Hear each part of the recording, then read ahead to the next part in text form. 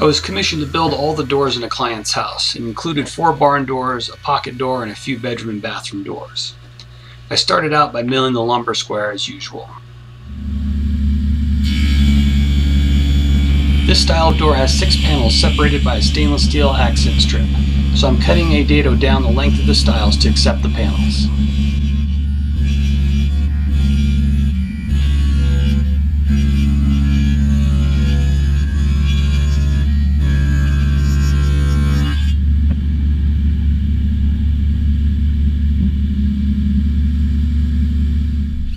Each panel will be held in place with a centered tenon. The rest of the panel will be able to expand and contract in the dado.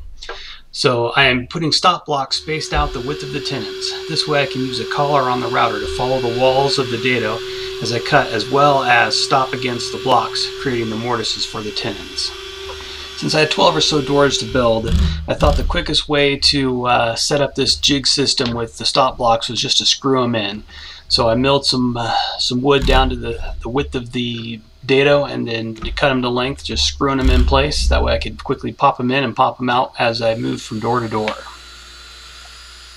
Here's just a standard panel glue up. I use a domino just for alignment purposes.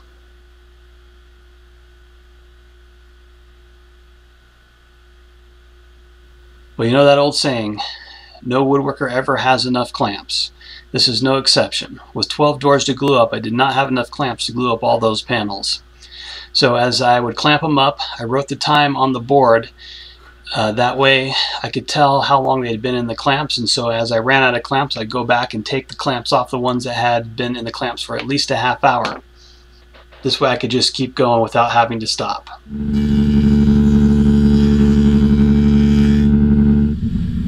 Cut out all the tenons on the table saw. That wide of a tenon, it took 2 passes. I set the fence up for the first pass. I did all of the panels, and then I moved the fence over and then did a second pass to make the width of the tenon.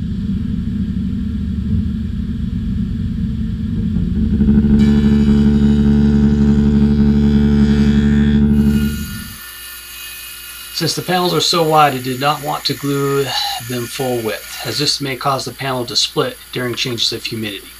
So I'm just gluing the center.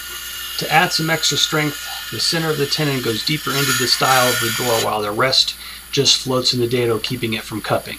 So here I'm just trimming off the excess of the tenon so it will fit properly. Since this is not a critical cut, I am using a block to move the workpiece above the fence so I can make all the cuts at one time and not have to reset up the saw between operations.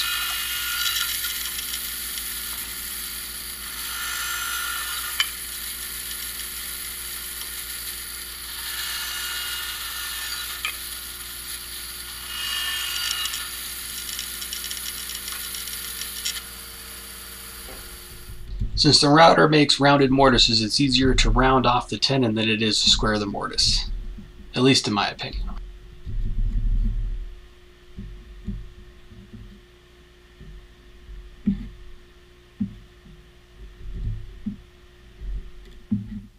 I always cut my tenons a little bit fat. It's easier to sneak up on the tenon and take off more material than it is to add material back on. I think the easiest way to sneak up on the fit is just to take a few light passes with the shoulder plane until you got it.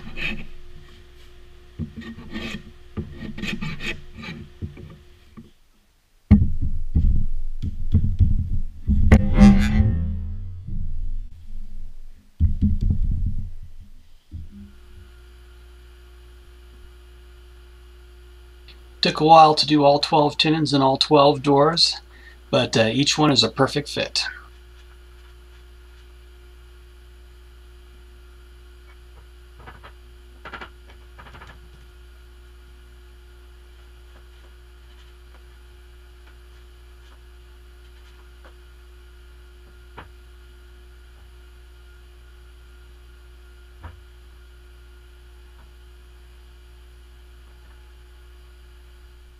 So these are the stainless steel accent pieces. I'm just marking off where I'm going to put a screw to screw it to the panels. That white coating you see is just a protective layer that gets peeled off later. I used a center punch to make a dimple so the drill bit wouldn't wander around when it was getting started.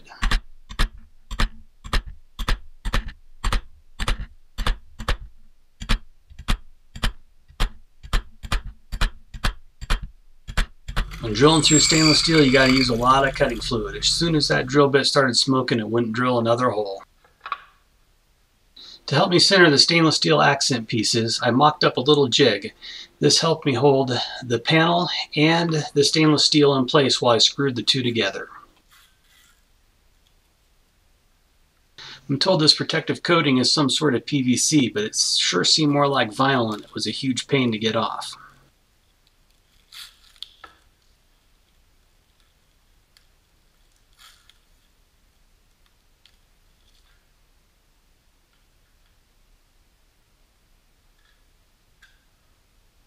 The scrap pieces of wood that I'm jamming into the stainless steel channel has tenons on the end of them. And those tenons will slide into the dado and help keep it all centered while I screw it together.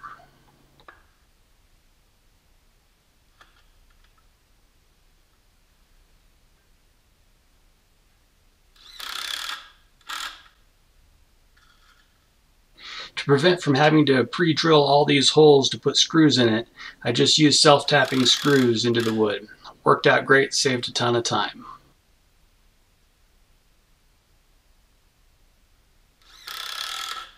For a little added insurance to make sure the panels didn't rattle, just in case the stainless steel came loose or the panels shrank or somehow they just rattled when you shut the door, I put some weather stripping in there to take up the space, so there would always be a little bit of pressure against the panels to prevent it from rattling.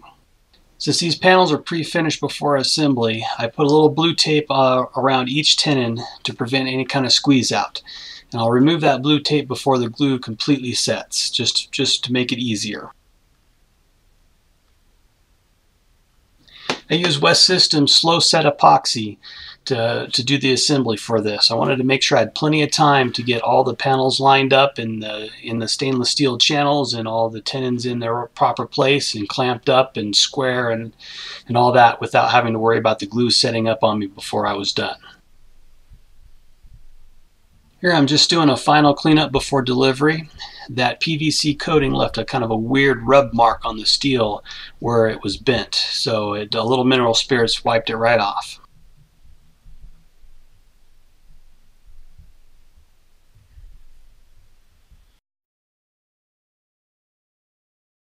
And there you have it, some custom doors made from cherry with an espresso colored stain and some stainless steel accents. I think they turned out really great. Used them for barn doors, your typical swinging door, and some pocket doors.